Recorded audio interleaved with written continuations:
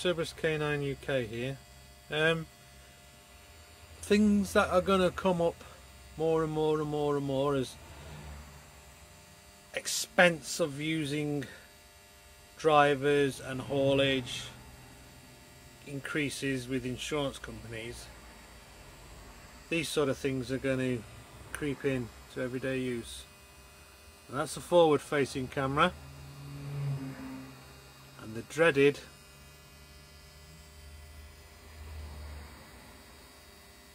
inward facing camera. That camera films everything I do whilst driving. That one views the road ahead, that one views the driver. It only works when the ignition is on. This particular vehicle hasn't got the side ones, you know, the ones that are by the indicators.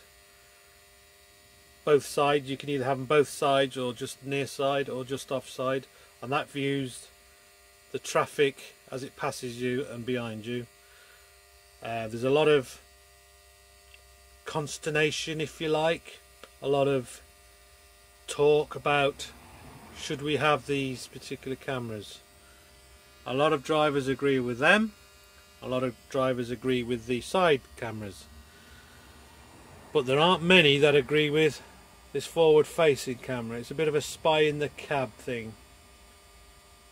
I'm not particularly bothered now, I've got used to it, because you do tend to think about what you're doing a little bit, and as a rule our transport people have said, look, we can't watch it live, we have to have very good reason to actually view it. There's only so many people in the group that can actually view it at head office, and they then have to ask with some sort of reasoning behind asking to view the footage. It usually involves an accident or a near accident or something like that, or something that's been reported. Then they can request to view it. And my transport manager can't. However, he can view it after he's been sent any details from head office, because obviously if I'm at fault or the driver is at fault, then it's all to do with who's liable, I suppose, to keep insurance costs down. We all heard of these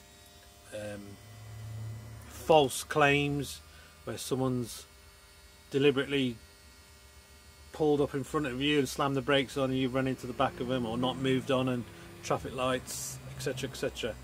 And we've also seen on YouTube the drivers dancing and singing and messing about, involved in accidents, or obviously the horrific ones where the guy's been on the phone texting or something like that. So it's to aid us, not just to catch us. So it's a case of, it's the way things are going. I know a lot of people have got together as a group of drivers and said, look, we'll have the forward facing, no problem, we'll have the side facing ones, but the inward facing cameras, no, we're not having them. It's not human rights, but you know what I mean, it's an infringement on our privacy. Once the ignition is off, the camera goes off. It's as easy as that. So they can't see what you're doing once the camera's off. Once the ignition's off, the camera goes off. It's here to stay. It's going to probably get worse, but that's what one looks like. That's a forward facing camera, and then you get something similar to that